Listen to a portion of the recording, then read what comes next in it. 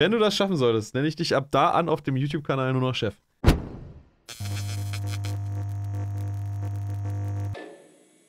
Wir schauen uns jetzt ein englischsprachiges Video an. Ja. Da müssen wir jetzt alle durch. Ja.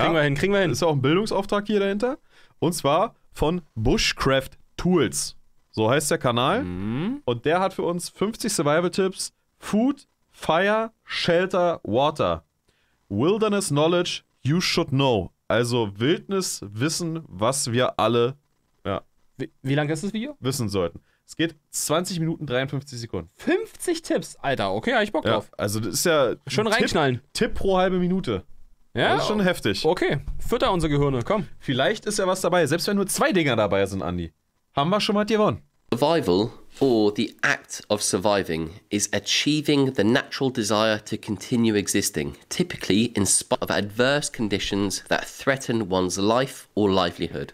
The concept applies to both nature, for example, a storm-damaged tree managing to heal itself and flourish, and humans like Robinson Crusoe, who famously not only managed to survive the harsh environments of a tropical island, but thrived, thanks to his relentless desire to survive using whatever resources were at his disposal to do so.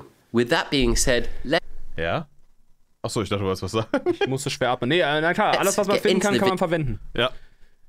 Ja, und was er jetzt am Anfang auch gesagt hat, auch dieses ganze Mindset-Thema, halt den Willen zu haben, mit allem, was man findet, das Maximale zu erreichen und zu überleben. video and discuss numerous wilderness and survival tips that could save your life, covering essential food, fire, shelter, and water skills, as well as various other useful woodland skills that you should know. Let's start with something we're all familiar with, pine trees. Okay, jetzt geht's erstmal Nadelbäume. Pine is a coniferous tree which can be found in a variety of locations all over the Northern Hemisphere. It's one of the most popular woods used in manufacturing and carpentry, commonly found in homes around the world in the form of flooring, windows, furniture, and so on. Okay, die ganzen Infos hätte er sich einfach auch mal wegsparen können, muss ich jetzt mal sagen. Verstehe ich auch nicht so richtig von. Also ja, wir wissen alle, was eine Kiefer ist. But let's talk about its remarkable uses in terms of bushcraft and survival. Cordage can be made from pine roots and makes a great alternative to artificial twine, string, or rope. Simply use a stick to reveal the long, thin roots just below the surface and pull one up. The trick now is to split the Das Cap habe ich auch. Ja, stimmt. root into two by pulling the ends away from each other. If one side begins to taper off, then apply more pressure to the opposite side to balance it out. This pine root cordage can be used to make traps, to bind branches for shelter building, or for primitive cooking. Also das ist in der Tat auch eine Sache, die würde ich gerne mal in Kanada dann ausprobieren. Ob man mit so einer Wurzel auch wirklich was reißen kann. Ja. Ja, einfach, um das mal gemacht zu haben. Das würde ich jetzt auch gar nicht hier vor Ort ausprobieren wollen, sondern einfach, damit man da mal so ein Projekt hat. Kann man damit wirklich sinnvoll was binden? Oder zerfetzt es dann? Also jetzt nichts Wichtiges, was irgendwas tragen muss. Danke. Aber halt, keine Ahnung. Ja, ich verstehe schon. Ja, also das würde ich gerne mal machen. For example, here you can see myself and Mike from TA Outdoors smoke a whole salmon by clamping it between a length of split hazel and securing it with pine root cordage. Or in this clip, I'm using it to build a natural shelter and then using it once again to secure some chicken to a stick for some primitive campfire cooking. A huge benefit of using pine is that it can withstand extremely high temperatures without burning, unlike modern man-made synthetic cordage. Okay, also was er gerade auch noch gesagt hat, dass das wohl sehr hitzebeständig sein soll, wenn man es zum Kochen benutzt. Ja, also gut, wenn wir halt uns da unseren Flammlachs da machen, Andi, ja, dann machen wir das hier mit Kiefernwurzel. Ja gut, es ist beständig, weil da halt das ganze Wasser drin ist, oder? Ja, wahrscheinlich. Ja. Ne? Über Wurzeln, Wasser, bla bla bla. Okay. Individual lengths can be braided together to make longer pieces, depending on what you might need it for. You can even use pine root cordage to make fire by friction. Speaking of fire, fatwood is the resinous remains of a pine tree that has died. When a pine tree dies, the sticky sap, settles into the heartwood of the branches and trunk, hardening and solidifying into fatwood. It can be found in small branches, the main trunk, or the decomposed stump of a pine tree that has been felled. I tend to find the best fatwood in dead, decomposed pine trees. Simply look for the junction where the branch leaves the main trunk and either break it or saw it off. You want to look for a hard, golden-colored core. It should have a strong, resinous aroma. Ja, also wenn du so eine Bäume dann in Kanada liegen hast, hast du schon gewonnen, was Feuer angeht. Also das ist schon ziemlich fett. Wood. If you're wondering where I'm going with this, the answer is fire. Simply scrape the fatwood to produce a pile of fine dust or shavings and scrape a fire steel or ferrocium rod to produce sparks. These hot sparks should cause the pile of shavings to combust into a long-lasting flame. Great for helping you get that fire going on a damp day in the woods. You can also split the fatwood into kindling to give that fire a real boost. I usually keep a chunk of this stuff at my bushcraft. Ja, also das ist auch so ein Skill, den sollten sich die Streamer-Teams aufhelfen, glaube ich. Wie man Fatwood findet, weil dann hast du die Feuerthematik auf jeden Fall schon mal gut weg. Camp to a piece of cordage. Pine needle tea can be made by collecting pine needles and infusing them into a cup of freshly boiled water. Not only does it taste great, it's also packed with vitamins like vitamin C, which is great for the immune system, and vitamin A, which is good for your eyesight, hair, skin, and blood cells. Each needle contains antioxidants for an extra dose of love for our bodies. A word of caution, make sure you are able to distinguish true pine needles from potentially harmful lookalikes such as yew and various others. A good rule of thumb is to avoid flat needles. Yeah. Finally, avoid drinking pine needle tea if you are pregnant. Pine cones contain... Oh, das ist auch mal eine Info. Andi, falls du schwanger sein solltest, kein Fichtennadel- oder Kiefernadeltee trinken, okay? Na gut. Nuts. Extracting them is the challenge. When I was a child, I would collect the cones and place them somewhere warm, near a fireplace or onto a heater. As the pine cones dry out, the cones open up and seeds begin to fall out. These seeds are highly nutritious, full of fats, vitamins and minerals, resulting in them being a superb survival food. Da bin ich auch mal gespannt, ob wir Pinienkerne finden. Also dann müsstest du natürlich Pinien haben, so. Das wäre krass. Wie teuer die sind, ne? Da kostet so eine kleine Packung, da sind 85 Gramm bloß drin oder 65. Irgendwie über 3 Euro. Ja, ist ja auch ein richtiger Arschkampf, die zu beschaffen, Andi. Ist mir doch egal, weil es halt ist mir zu teuer. Aber die sind schon geil, ne? Kurz angeröstet, Alter, und dann... ja? Okay, geröstet, ja? Okay. We will explore wild survival food later on in this video. Pine pitch is a great project and has been used for thousands of years, dating all the way back to caveman times. It's what I call caveman. Ich dachte erst, es wäre so ein kleines Kügelchen, bis dann da seine Hand ins Spiel kam. Ist ja krass. Alter Schwede. Adhesive. To use this, you need to heat the black ball over a flame, which causes it to melt into a sticky adhesive. Then apply it to your craft project or prehistoric tools and weapons. There are several ways. Wie perfekt der diesen Dolch gechippt hat, Alter. Ja, bei Amazon für 10 Euro. Nein, hat er schon bestimmt selbst gemacht. Alter. Richtig krass aus so, ja. Also ich glaube sogar, das könnte sogar ein gutes Schneidwerkzeug sein, um so ein Tier zu häuten oder sowas. Ist ja crazy, ey. Ways of making pine pitch, but my recipe is as follows. Fill a container with approximately 50% pitch. Also 50% Harz. This is the yellow, white, solidified sap that you often see seeping from the tree. Now, add 25% dried and crumbled rabbit droppings and 25%... Okay, also 25% Hasenscheiße. Ja, gut. Und 25% Kohle. Powdered charcoal. Gently heat the mixture over a fire and stir for a minute or two. Then take the mixture off the heat and use a stick to scoop up the black. Kannst wahrscheinlich auch Rehscheiße nehmen oder sowas. Es geht ja nur darum, dass das halt so wie halt von so Pflanzenfressern halt die Kacke ist wahrscheinlich. Ich wollte gerade sagen, kann ich ja nicht einfach... Nee, das geht leider nicht, Andi. Mixture. It will have the consistency of tar. As it cools, it will set hard, but not too hard.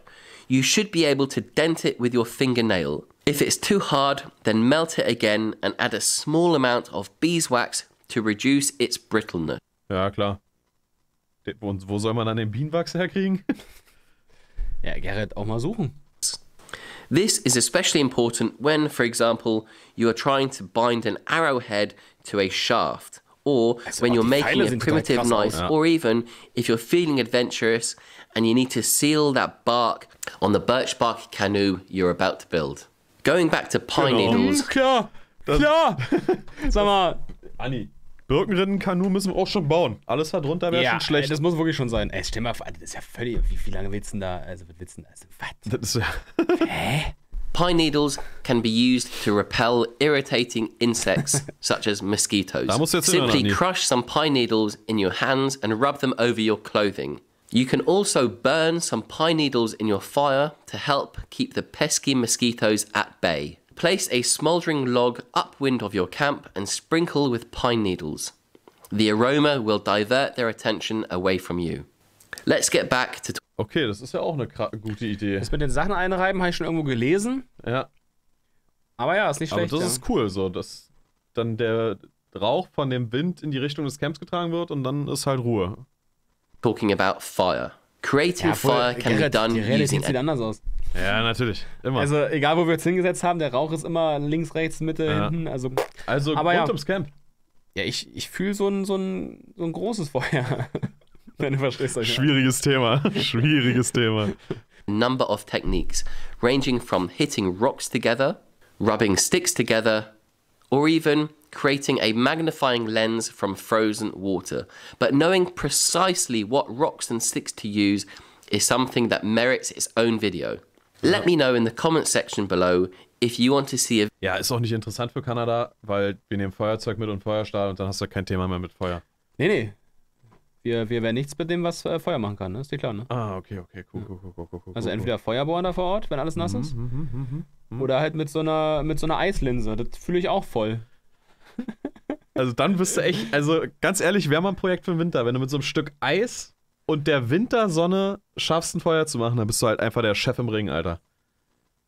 Da bist du echt der Chef, Andi. Dann nenne ich dich, wenn du das schaffen solltest, nenne ich dich ab da an auf dem YouTube-Kanal nur noch Chef. Ja. Okay, jetzt wird's ja interessant. Ist das so, ja? Ja, aber es ist auch... Du Alter, muss ich jetzt mal ganz ehrlich hier so sagen. Wie er das begrenzt direkt auf dem YouTube-Kanal. Nee, natürlich. Ach, in Real Life, wenn wir unterwegs sind, da nicht, ja? Nee, natürlich nicht. Wenn ich mit einer Eislinse Feuer mache im Winter, dann sagst du nur auf YouTube-Kanal. Ja, na sicher. Okay, was muss ich machen, damit ich immer Chef genannt werde? Boah, dann müsstest du mein Chef sein, Anni. Oh, Touché. Kleiner Schlingel. Okay, weiter geht's. Video dedicated to firelighting tips. Simply comment down below. When gathering firewood, look up, not down. Wood that is dead but standing will often be dry, whereas... Also so outfitmäßig sehe ich gerade wieder, Alter, Stiefel können schon ganz schön cool sein. Stiefel oder? Also wir reden hier von Stiefeln. So eine Stiefel, so eine Regenstiefel, also richtige Stiefel. Gummistiefel. Ach, das heißt so, ja. Siehst du? Ja, genau, Gummistiefel. Sind wir jetzt wirklich... Also hat der Gummistiefel an oder was? Ja. Ah ja, tatsächlich. Und bei Alone hast du auch ein Drittel, Hälfte... ein Drittel. Auch gesehen, dass die Gummistiefel getragen haben. Aber ich glaube, das sind keine normalen Standard-Gummistiefel. Achso, ja, nein. Ja. Ist richtig. Nicht Baumarkt-Gummistiefel jetzt. Ja. Das sind schon so für... Na, solche halt, ne? Genau. So für Jäger und sowas. Aber du kannst dann Kilometer weit laufen und die sind nicht scheiße, aber müssen wir uns echt überlegen, Digga. Ja, müsste man mal ausprobieren. Müsste man sehr schnell mal bei... Weil der bei Alone, die haben schon davon profitiert auf jeden Fall. Er meinte auch, Alter, hätte ich jetzt keine Gummistiefel, würde ich hier auf gar keinen Fall durchlaufen. Und da war da halt so Moorzeugs oder irgendwas und er ist einfach durchgestapft so. Ja. Ja, ist ein Punkt. Auch Thema Zecken ist da nochmal ein bisschen besser abgesichert, sage ich jetzt einfach mal. Ja. Ja, da müssen wir uns auf jeden Fall mal mit auseinandersetzen. Also finde ich eigentlich, sollte man echt drüber nachdenken. Viele unterschätzen einfach Thermogummistiefel mit Stahlsohle und Kappe. Ja, sowas wäre auch nicht schlecht, ne? Wenn du direkt auch so Arbeitsschutz mit eingearbeitet hast. Ja, irgendwie sowas finde ich wirklich, glaube ich, gut. Weil, wozu soll ich denn jetzt hier, also dass ich Stiefel anziehe, ist schon mal Fakt. wenn dann Wanderstiefel. Aber warum soll ich mir Wanderstiefel anziehen, die nur einen Vorteil haben, dass ich da kilometerweit in die Berge wandern kann? Weil das machen wir ja dann nicht.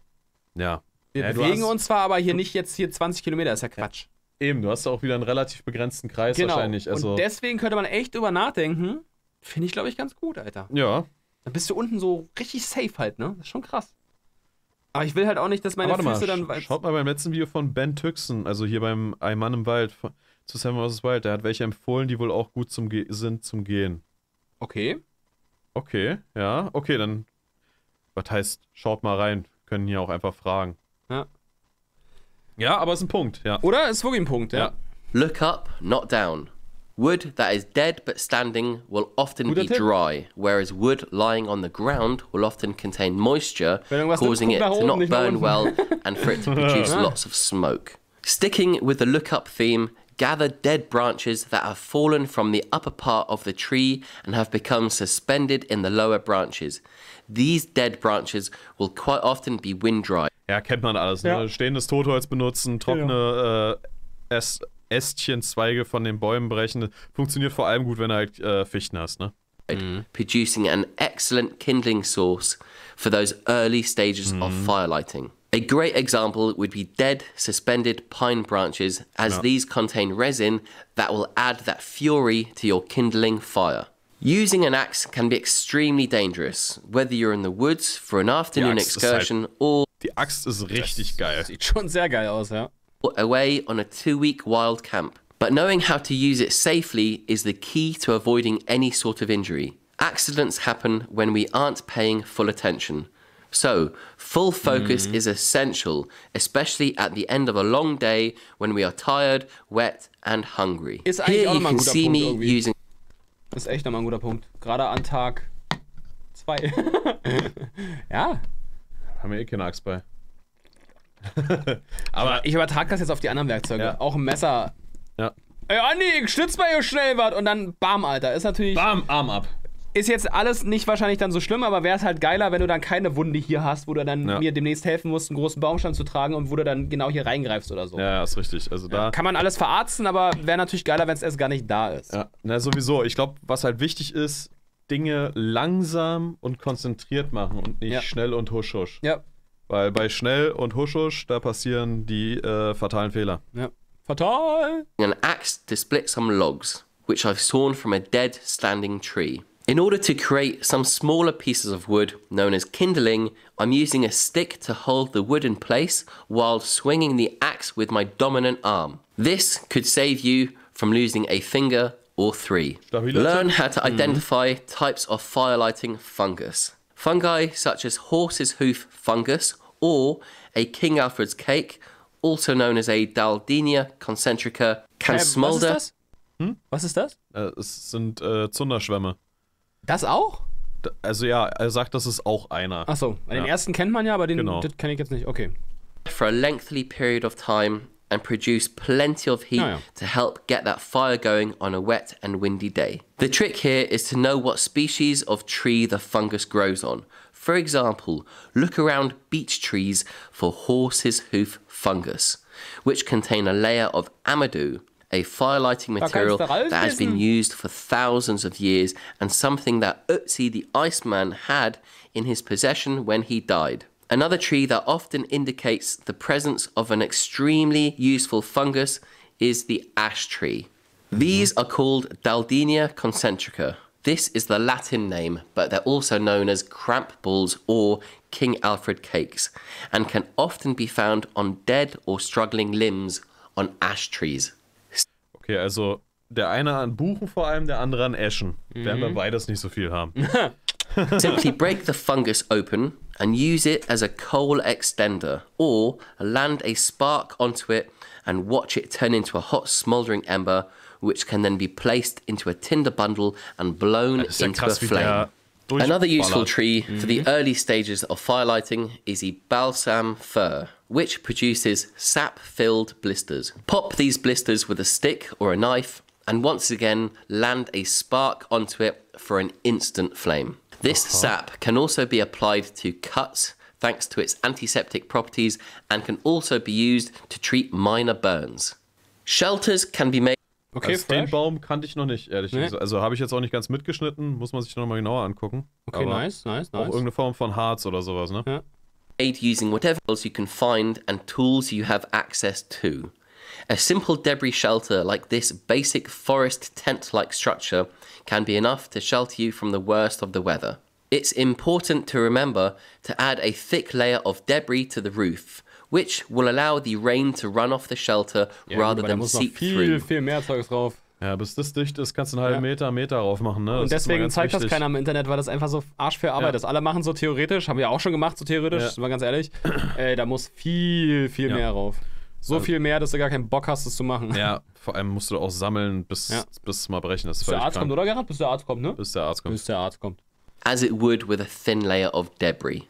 A thick layer of debris on the roof will also help to insulate the inside of the shelter and keep the warmth in. A more advanced shelter, which again can be constructed without the use of tools, would be this moss roof debris shelter. This shelter would easily fit 4 to 6 people and can be constructed in a single day. Again, by... Sah auch stabil aus, ehrlicherweise. Sah richtig geil aus. Sah cool aus, aber... Ja, ist auch wieder nicht wasserdicht. Bei Regen... Using wood found on the woodland floor, you can construct this and then add several layers of debris before adding a layer of moss for installation. These examples of basic shelter are designed for short-term use. Anything up to several months. Das ist richtig krank. Also wenn wir frisch umgefallene Fichten finden sollten dort vor Ort, dann kannst du mit der Rinde richtig geil was dicht machen. Das ist echt geil. Ja. Also, Another good example of a shelter which can be built without the use of modern tools. Stell dir mal vor. Ja, stell dir mal vor, das ist ja krank. Das wäre richtig geil. Ja. Is this cedar bark shelter. The frame itself was constructed using young hazel sticks, but you don't have to use hazel. You can use any young trees that can be bent into shape and secured with natural cordage, whether it's pine root cordage, nettle cordage, or in this case, the inner strands of cedar bark, which also makes for a great cordage. Here's another example of cedar cordage, which has been twisted together. The several layers of cedar bark on this shelter will once again ensure rain runs off the surface rather than seeping through the shelter. For long-term shelters, you can build something like this roundhouse. Ja, klar! Alter, sieht das cool aus. Das ist alles von TA Autos, oder? Ja, das ist TA Auto. Alter, boah, ist das geil. Auch mit der Lehmbewurfwand und dem Hirschfell da drauf, das sieht ja richtig killer aus. Oder Rehfell, ich kann es jetzt nicht, keine Ahnung. Alter! Stabiles Teil, ey. The tools will make the build much more manageable. Remember, bushcraft and survival isn't always about having nothing. It's about using what you have to its full potential. In this case, a modern folding saw did most of the hard work. But you could also achieve this by using a sharp stone tool, such as a caveman-style axe. By burning the base of these posts, you can reduce the rate at which they decompose, which essentially will prolong the shelter's life and making it less prone to becoming waterlogged. Also das will ich ja auch immer noch mal machen, hier so ein Dach mit Reddecken. Finde ich auch extrem geil, das ist, also es sieht dann so cool aus, das Ganze direkt. Alter. Aber das ist ein richtiger Aufwand, ey.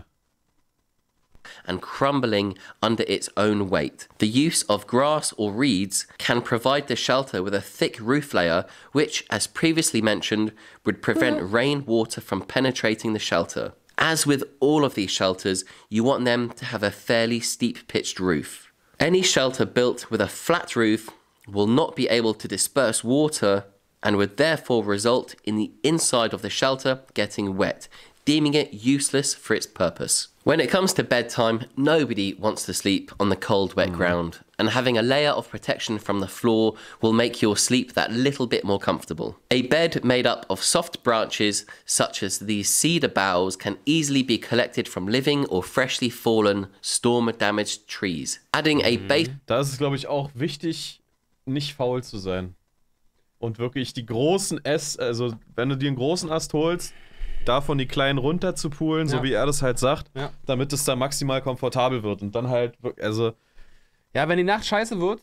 Dann wird der nächste Tag scheiße. Dann ist erstmal Kacke, ja. Das ist... Also, boah, ey. Das ist wirklich der wichtigste Task. Digga, wie viel wir dann zu tun haben, ne? Ja.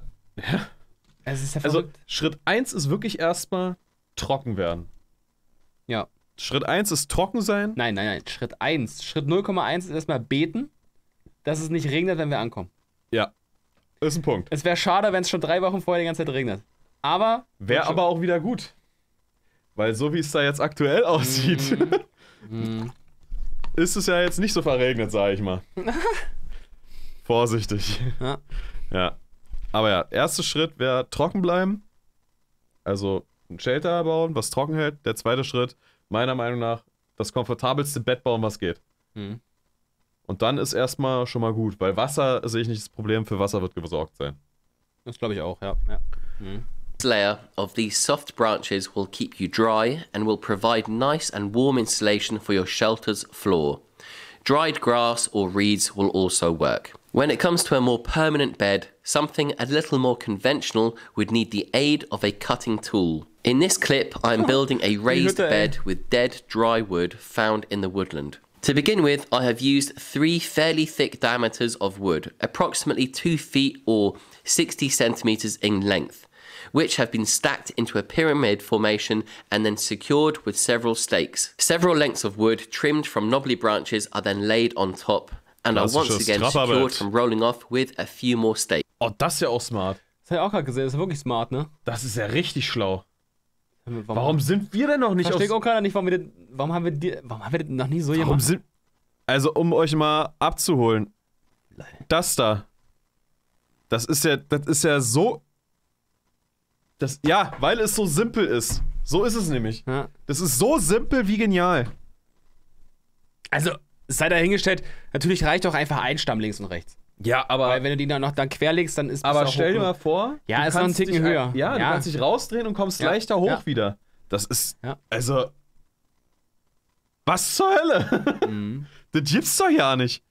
And secured from rolling off with a few more stakes. I'm a huge fan of traditional skills, and as you can see here, I've insulated my bed with something that would have usually been a waste product.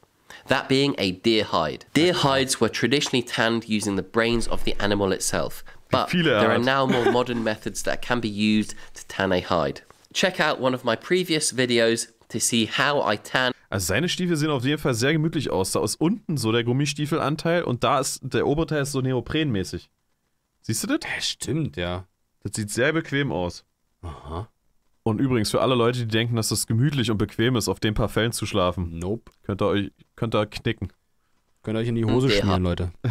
Hides. If you don't have animal hides, then dried leaves and grass will easily help to keep you warm, ensuring a good night's sleep. Food and water are not only essential for survival, but how we manage our approach to them can be the difference between surviving and thriving in a comfortable manner. Let's start with water. Water can be collected and filtered, whether it's collected from a stream, purified from a puddle, or extracted from a living tree with the aid of a plastic bag. Again, this subject would need a whole new video to fully understand and appreciate the methods that can be used. Wie geil sieht es da aus? Ja, also für Thema Wasser haben wir, denke ich, jetzt eine Lösung gefunden. Die werden wir jetzt aber nicht verraten. Ja, ich glaube auch, oder? Das wird nicht das Thema werden. Nahrung ist ein gutes Thema. Ich hoffe, da geht er so ein bisschen mehr drauf ein. Primitive methods of filtering water from harmful parasites and bacteria would consist of having several layers of material for the water to filter through. Modern methods will use a water purifier like this pump I'm using here to filter water from this stream. It features a built-in ceramic filter that will remove 99% of harmful bacteria. Another method would be to use several layers of fabric, such as a folded t-shirt placed into an upside-down plastic bottle with the base cut off, and then layered with a combination of materials such as charcoal, gravel, and sand. A word of caution. No matter how well you have filtered your water, it's always advisable to then boil your filtered water for several minutes before using it as drinking water. Now let's talk about food, and in particular, wild food. Finding food in the wild will depend on your geographical location and the method you use, whether it's hunting, trapping, or foraging. Here in Northern Europe, there's a vast selection of wild food. So eine Krabbe würde ich auch fühlen, ey. Ich sag ja nur, dass ich es fühlen würde, Andi. Ja, klar, na klar. That can be easily foraged, ranging from nuts and berries to other plants and mushrooms. But be careful, make sure you know exactly what you are picking. Alter, I highly recommend... Prototyp-Pilz, Alter. Richtig geil. Becoming familiar with wild food in your area by studying what you can and especially can't eat. Many wild foods will have similar looking species that are toxic, so it's of utmost importance to know your edibles from... Hör nicht auf ihn. Ja, Erstmal kosten. Wenn wir dann eine Tollkirsche finden, Anni, ich bin der Mann. Oder? Mit Kern essen. Scheißegal. Your non. Some of my favorite wild greens are the incredibly tasty wild garlic, otherwise known as ramsons, or these crow garlic shoots. Wood sorrel packs a citrusy punch, and winter chanterelles have a delicious earthy flavor. Some species, such as burdock, have edible roots, and some plants, such as primrose, have a lovely floral flavor. Bitte? Was war das gerade für eine Pflanze? Die davor? Ja. Distel.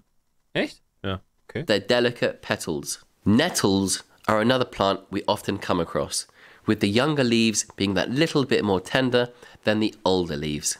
Goosegrass is the grass that many of you will remember sticking to your clothing from your childhood days. It's a great source of wild food. Again, pick the younger shoots. The same goes for bramble shoots. Pick the young green shoots. Many of these plants should be cooked before eating, but some can be eaten raw.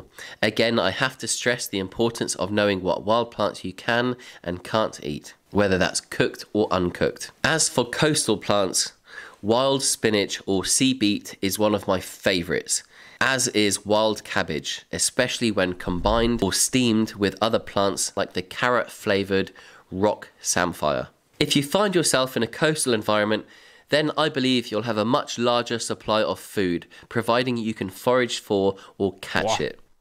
Schön. Schön, ein paar Miesmuscheln, ja. Also das wäre mein persönlicher Albtraum. Wenn wir nur Muscheln und so einen Scheiß finden. Das wäre mein Albtraum.